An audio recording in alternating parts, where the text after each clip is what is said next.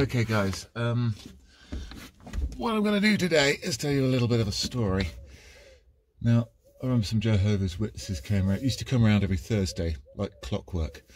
They kept coming on. One day, this is the last day they came, they stopped coming after this. About the Bible, we talk about their book, the New World Translations, and they said, look, it's near Halloween. I said, well look, you know, Halloween is or what your viewpoints are on it, but they said it was, you know, Halloween and Christmas and Easter and things like that. It's all based on paganism, and Jesus wasn't born on Christmas; he was born on a different day. So I said, well, hang on. So what was it pagan? So well, there's things like snowman, Santa Claus, Easter eggs, Easter bunnies, and obviously things involved with Halloween.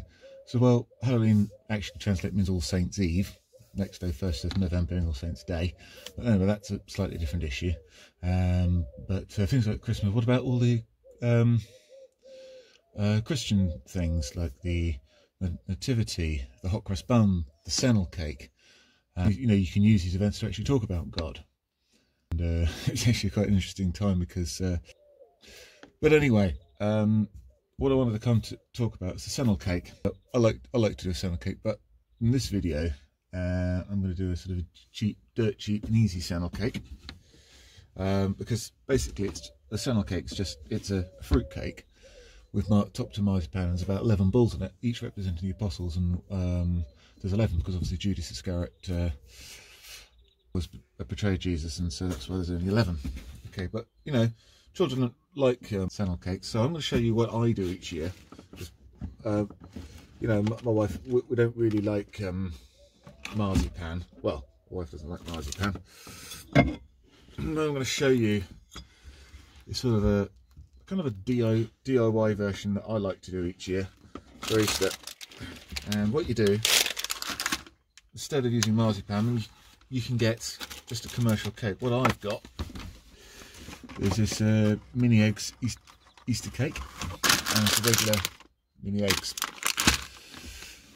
So while I'm doing this now, this Easter's going to be a little bit weird because of coronavirus.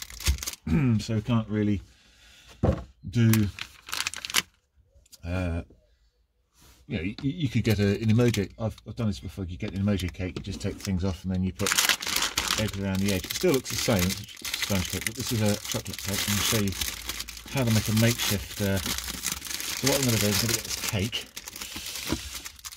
It's a basic cake you can get from the supermarket. Actually, this cost me £3. This cost me £1. I'm going to get a knife and I'm going to remove these eggs from the centre carefully. I can. There we go. It's coming off. And now, after Judas betrayed Jesus, it was actually on the Last Supper that he did this. So I'm going to go through a few Bible verses. So first one is in Matthew. I'm going to refer to that. About what happened afterwards was communion. So let's go to a Bible verse quick while I get these eggs off. Okay guys, the first reading is from Matthew 26 verse 25 to 30. I've got a Bible app and I'll put it in a screenshot. It says, Jesus replied, "The one who has dipped his hand into the bowl with me will betray me. The Son of Man will go just as it is written about him. But woe to the man who betrays the Son of Man. It will be better for him if he had been born." Then Judas, the one who betrayed him, said, "Surely not I." Jesus answered, "Yet it is you." While they were eating, Jesus took the bread and gave thanks and broke it, and gave it to his disciples, saying, "Take and eat, this is my body." Then he took the cup, gave thanks, and offered it to them, saying, "Drink from it, all of you. This is my blood of the covenant, which is poured out for many. For the forgiveness of sins, I tell you, I will not drink of this fruit for the vine from now on until the day when I drink it anew with you in my Father's kingdom." When they had sung a hymn, they went out to the Mount of Olives. Okay, so now communion is an interesting one. Now you'd probably think, yeah, but isn't that sort of a pagan related thing? Well, the only connection is that and the Great Rite. So let's move those into the centre a bit to centre. Pagan fertility ritual and communion is the only thing with a cup of wine. Guys, now I want to talk about the apostles, because the apostles are actually very important.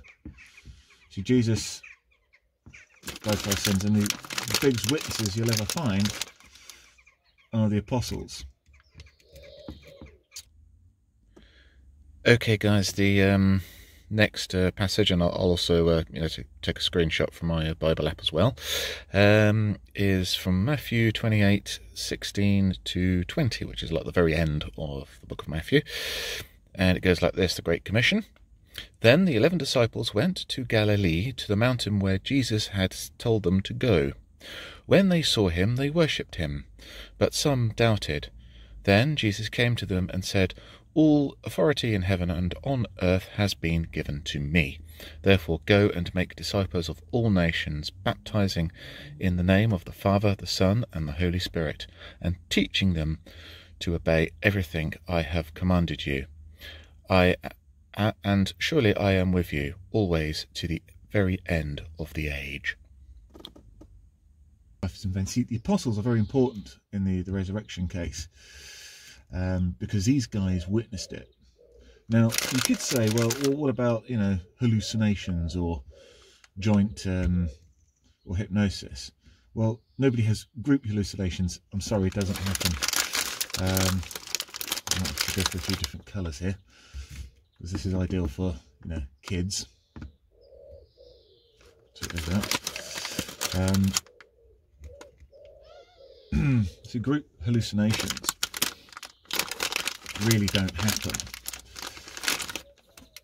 Now, so the only conclusion you can make is, well, they actually did see Jesus rise from the dead, because these people went to their deaths knowing this.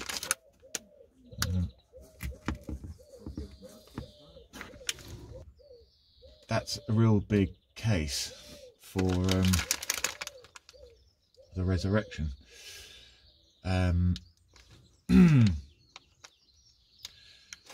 Balls, we've got 1, 2, 3, 4, 5, 6, 7, 8, 9. 2 more, I think. One there, and another one there. No, put another one there. So here we have our kind of makeshift Simnel case. Not a brilliant one, but that's what I do each year. You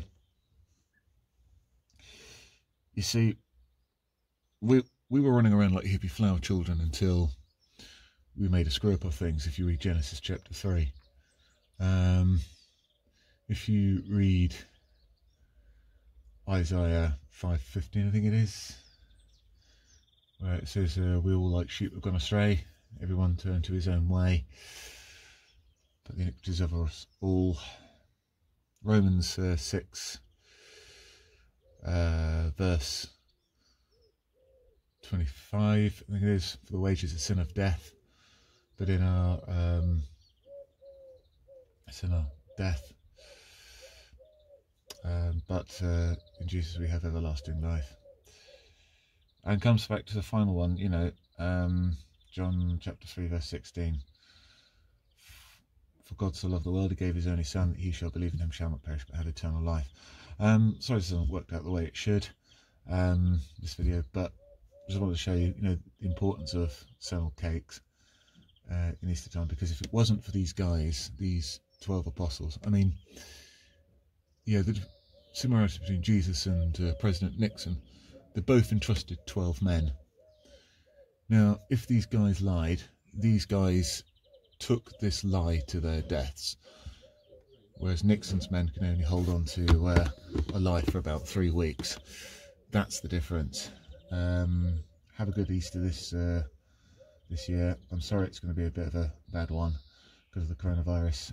Won't be able to do much, but take care of yourselves, and thanks guys.